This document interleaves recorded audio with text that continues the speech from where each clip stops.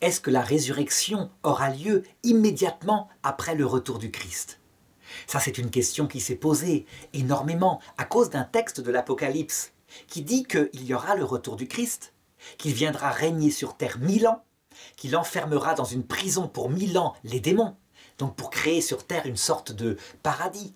Et que ensuite, au bout de ces 1000 ans, le démon sera relâché, il viendra tenter les hommes sur terre. Et alors seulement viendra la victoire finale. Donc certains pensaient qu'il y aurait 2 retours du Christ, un premier retour provisoire et pas de résurrection, et ensuite le retour définitif.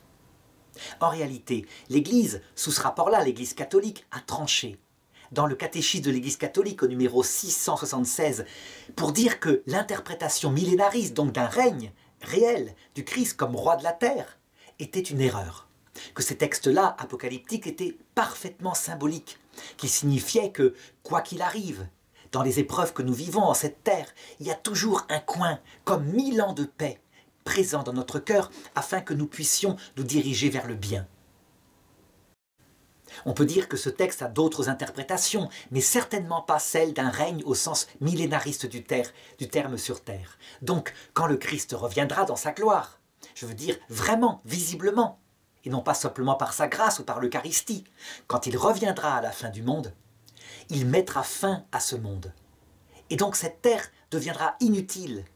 Au même instant, raconte saint Paul, les morts ressusciteront, et ceux qui sont sur terre seront transfigurés, leur corps de chair, leur corps mortel sera revêtu de lumière. Le texte où saint Paul le raconte se trouve dans la première épître aux Corinthiens, chapitre 15, à partir du verset 51.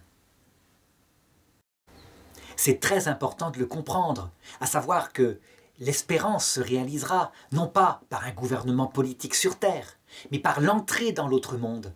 Donc que le paradis n'est pas une victoire terrestre, si ce n'est par le retour du Christ sur terre, effectivement, mais ce n'est pas pour y rester. Cette terre est trop petite pour l'éternité. Ce corps glorifié est fait pour un monde adapté. Et donc, avec le Christ, nous passerons dans l'autre monde. Ce monde fait de matière lumineuse, transfigurée, incorruptible, où nous retrouverons tous ceux que nous avons aimés, et la totalité des êtres humains et les anges, et les animaux et les plantes, tout ça pour l'éternité.